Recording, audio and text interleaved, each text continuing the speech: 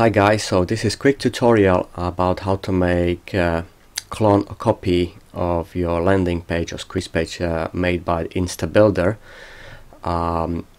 It's a bit curious that Instabuilder offering a split test of various versions that give you best results, however doesn't allow to clone the page.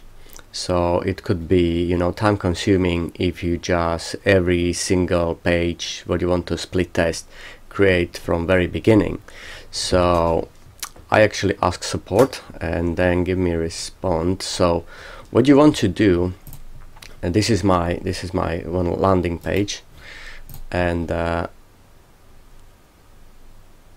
it's just very simple, and here's a tick that turn this post page into the landing page. Alright, so here's all my settings. So again, I don't need to create new page and turn this on and switch everything on. What you want to do is go to the plugins and install duplicate post plugin. If you just type this to your search box and search for plugins, the first thing what will appear would be duplicate post from Enrico Patocci, maybe. Sorry for wrong pronunciation, Enrico. And if you just install this one, you will and activate it. You will have new menu here. Here's my landing page, and here's a clone.